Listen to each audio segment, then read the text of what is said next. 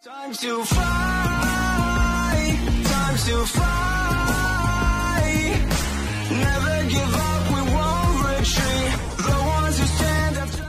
Hello friends, and welcome again to another Street Fighter Duel video. So, the new update had dropped and we have some small events that are opening right now, and we have a new character that is, I think, King of Wrestling, Hugo, and he's awesome actually. I'll be talking about him in the next video.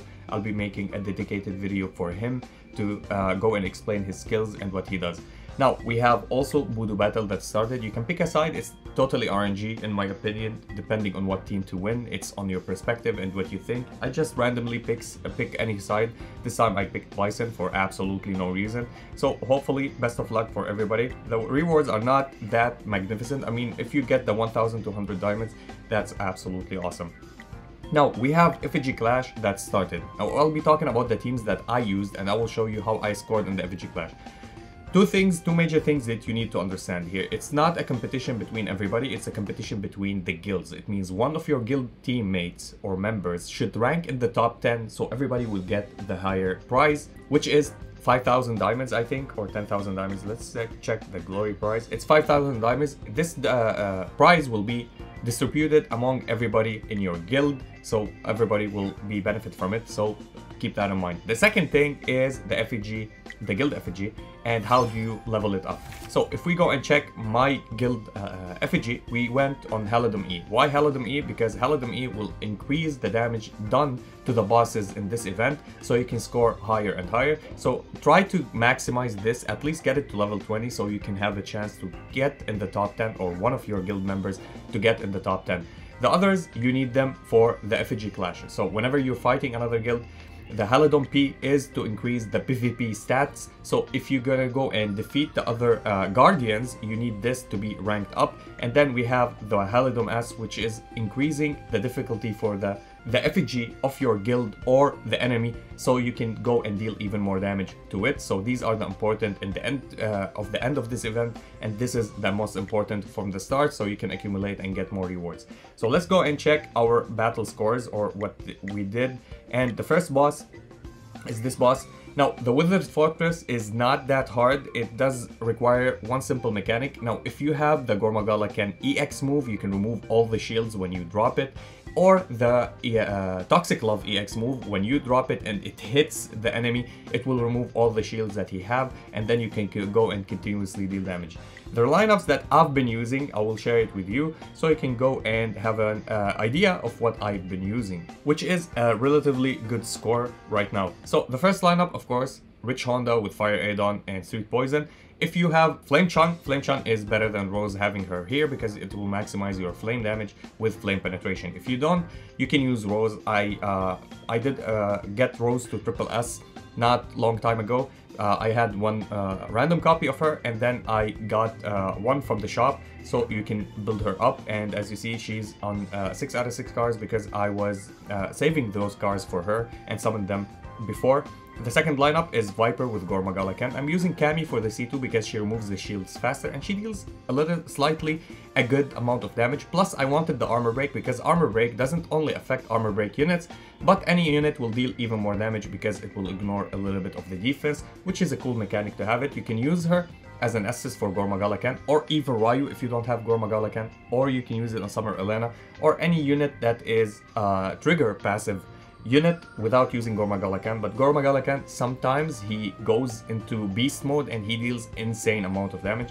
This is why I'm using here, and he buffs the lineup with 25% extra damage, which is absolutely fantastic. Suitable is here to help with his C1 because he gives the shields, he does some good amount of damage, and he heals your lineup. The third lineup is the basic normal vanilla Dalsim team, which is Dalsim, Fashion Blanca, Summer Yang, and Bison. We use it as follow. We start with Fashion Blanca, the first 2 tries or 2 rotations.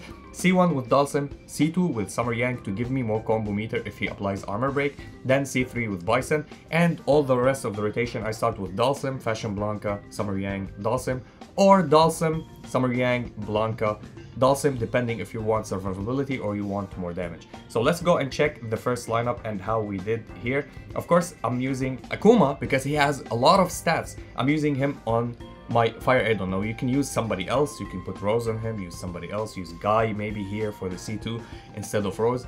You can play around it. You can use also Mayor Cody if you want on him.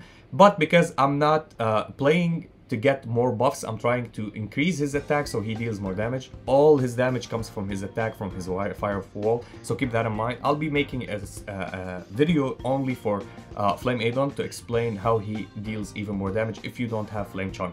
So let's go and check the lineup and how we did. Of course, we're having Fei Long as an assist as well.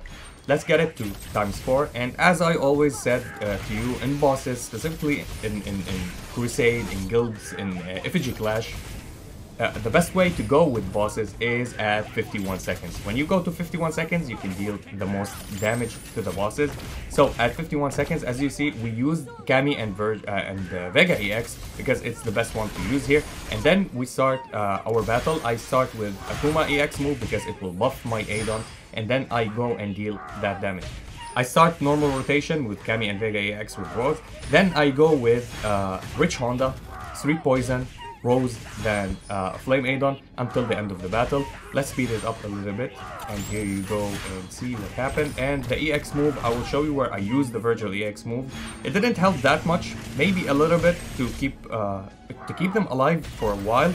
But as you see, everybody dies in the end, and then my Flame Aidon is the one dealing the damage. And it's the Firewall dealing the damage over time, which is absolutely fantastic. Now, the second lineup, which is this lineup. Now, of course, you can play better lineups. You can use Akuma, you can use... If you have Trendy Cammy deals absolutely insane damage for Effigy Clash, and she was the queen of Effigy Clash before introducing other units for bossing, so you can still use her. So, our lineup here, also, we wait for 51 seconds, as always, and we start with Viper, then going Abel, then Cammy, then Viper again, and this is how the whole rotation goes. And I use the drones immediately when I have them because I don't want... You can use the drones to remove the shield if you want, but I use them because I want to accumulate combo meter as soon as possible. And at 51 seconds we start with Viper, then we go with Abel, Cammy, then Viper again. And as you see, armor break on the boss because of Cammy's C2, and this will help us increase our damage output with Viper and Gore Magala Ken and everybody else who also is affecting the boss or hitting the boss, especially even Cammy. She will increase her damages as well. So we go back to back, and this is how we do. Now when the shields drop, you see I used only EX because it takes a little bit of chunk of the shields from the boss, which is absolutely nice as well. It doesn't remove it completely. Correct me if I'm wrong, if it removes it completely, but for me it was removing a chunk of it, maybe half of it, which is really good to maximize my damage. And then in the end, nobody dies as you see here because Abel is a good defensive unit and he's a good beast for healing. Now for the last lineup, which is the Dalsim lineup, as you see, I'm using Witch Jury on Dalsim because I want her to keep him survive. So I start with Fashion Blanca, use the C1 of Dalsim after you have 5 stacks, so I accumulate more. Then drop Summer Yang with his C2, and he applies Armor Break, 3 Armor Break, which is perfect, and Bison with C3, so I can go back to back and start with Fashion Blanca again. C1 with Dalsim, then Summer Yang, but I take my time here, so Dalsim accumulate the Yoga Tower, and we get him to plus 25 at the start. As you see, here we go, he's plus 25, we wait a little bit, so we start with Dalsim, Fashion Blanca, Summer Yang, then Dalsim again, just to accumulate more combo meter with my Summer Yang. If he applies Armor Break, which he does, it will give us a little bit of advantage. Now here, when he drops the shield, the boss, we use the Toxic Love EX move because it removes all the shields. So I start with Dalsim and C1 with Fashion Blanca, the Toxic Love, C2 from Summer Yang, and then the C3 from Dalsim. And here you go, it removed it all. Now I was a little bit late on my timing with the EX move for healing. I could survive, or I could heal my lineup. So keep that in mind, you can improve your scores if you time your EX moves, the healings, the defensive one that gives you shields or heals perfectly. And in the end, this is the most damage that we did, and we dropped the EX in the end. So these were the lineups that I used and the damages that it got me. It was relatively good for a free-to-play, not having a Flame Chun on their first lineup. Absolutely fantastic having Rose. I tried Gouken. Gouken works, but it gives me a little bit less score because he doesn't buff the attack that much unless you build him up completely, and my Rose is completely built up, so it put me in my battle zone in the top 10. It doesn't matter anyway. I'm waiting for the bigger players to deal even more damage and to drop in the top 10 and deal even more damage. So we have, I think, I still have 2 other guildmates in this ranking, SIN, as you see, that dealt even more damage. So you need only 1 in the top 10, and that will guarantee you the spots and the rewards. And yeah, that was it for the video. If you enjoyed this video, please like and subscribe. If you didn't, we thank you for watching. And as always, stay frosty. Peace. Time to fly.